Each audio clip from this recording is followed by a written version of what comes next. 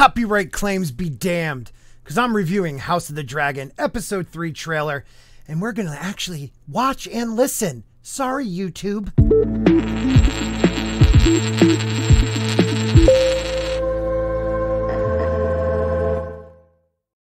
Hey everybody, welcome to Sporking News Podcast. My name is Scott. If you're new here, please subscribe. The channel is growing and I really thank you all for the support, but 30% of you usually don't subscribe, so take a chance. You don't have to ding the bell. I don't care about that. At least watch me every once in a while. We do a lot of streaming here. Anyways, so I have watched the trailer. We actually reviewed it on a 3-hour House of the Dragon. We do a stream by the Crossroads Monday night show after the episode show type deal. It'll be up over here somewhere, but you might not be able to watch it because the trailer gave me a copyright claim, but still I want to review it because it was the end of a 3-hour tour and I don't know if I gave it my all and I really didn't pay attention. So we're going to take a look at it right now and see what we like about it, see what we might be missing. I don't know. Please comment below with what you think is going to happen, where we're going with this story. A lot of you probably are book fans, but if you're not, where do you think it'll go? But spoilers abound, my friends. Spoilers abound. So let's check it out. The road ahead is uncertain, but the end is clear. Okay, I'm going to start right now. I can't even tell whose voice that is. Let's try that one more time. The road ahead is uncertain, but the end is clear. Aegon will be king. Oh, Otto, if I waited a second longer. He's the firstborn son of the king.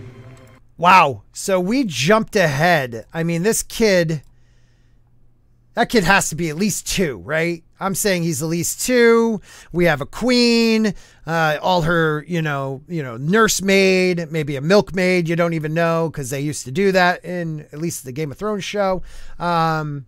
He looks very happy, a little older, wearing gloves, probably hiding a missing digit or 2. You will be with your own child sooner than late. I do not wish to get married. Even I do not exist above tradition and duty, Rhaenyra. None of it needs be this way in truth. No one's here for me. Princess! Okay, so let's go back just a little bit real quick. Where was it? We got Aegon. I want to say, did they show him pouring a cup? Okay, is he pouring the kid wine? Like, what is going on? But Aegon's the child. Viserys, in this time in the story, is heavily drinking.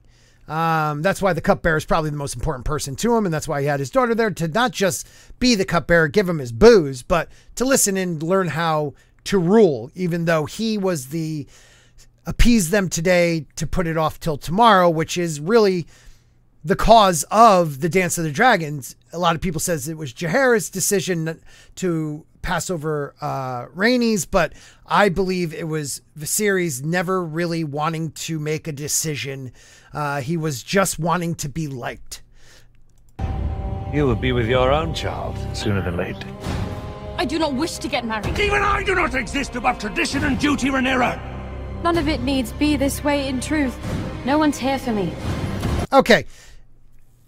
Alicent, I mean, I got to give her credit. She played the game really well. I feel she was forced into it by her father. We all know that. But if you watch, one thing about this show I really appreciate are the close-up facial moments where they show their reactions, because these actors are doing amazing job. Last episode, Rhaenyra, when she, looking at her dad and finding out, wait a minute, he's talking about Alicent getting married to her. Why didn't he tell me about this? And the devastation in her face, and Alicent,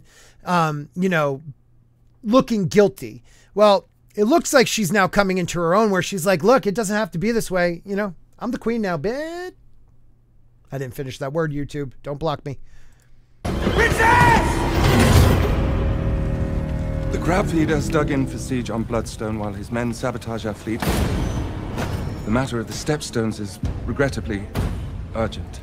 Okay, so before we get anywhere with it, and where I stopped it there, is that Who is that he has that up against? Is that the crab guy? I don't know. But if you look at what's going on, Daemon and Corlys decided we're going to do this war. We haven't heard. Now, this must be 2 years later into this war. So I wonder what Viserys is going to react, how he's handling it. I mean, as the king, if he shows people that they did this without his okay, he'll look weak. So does he go along with it, or does he, punish them once it's done? You'll know and you'll see. One thing I can say is, and it'll come up in a minute, like, I think Daemon wanted to win without using the dragons and show his prowess as a general, as a fighter, as a warrior. And really, you got the nuke, bro. Drop it. Yeah! Crabs will soon dine on all of us. We are losing. Dragon! So Daemon just got hit with an arrow. They are losing in the Stepstones, which you would think, they are backed by the three sisters, the Free City.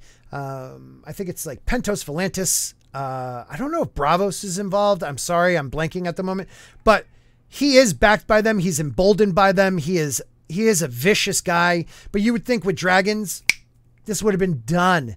And is it Viserys punishing them by not helping them along? We have 20 something dragons, not all mature, but you have enough riders where you probably could have leveled everyone. I mean, you could turn these islands to ash.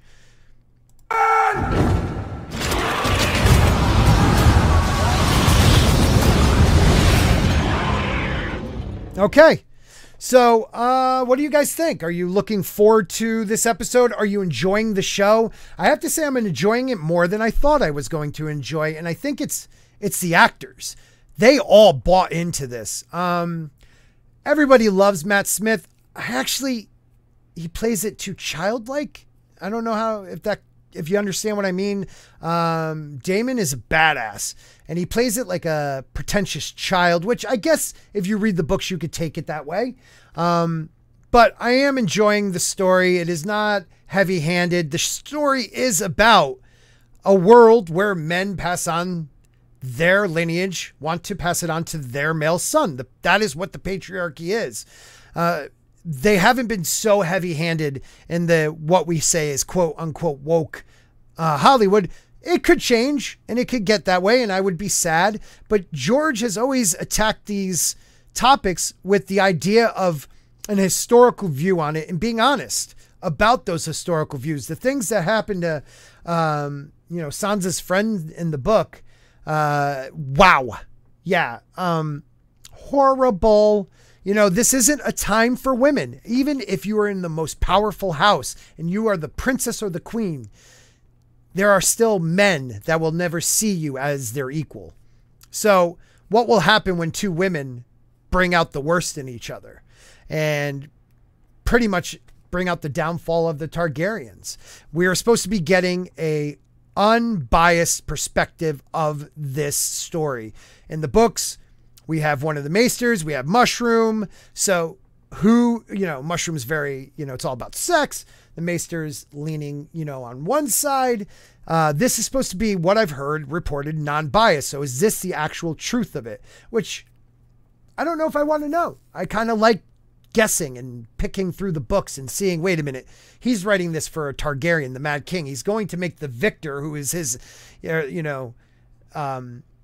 his ancestors, look good compared to like the other part of the family that lost. So I don't know. What do you guys think? Thank you for checking it out. Please, again, subscribe. Help small channels grow. It's the only way we will. If you guys subscribe, like, comment, share.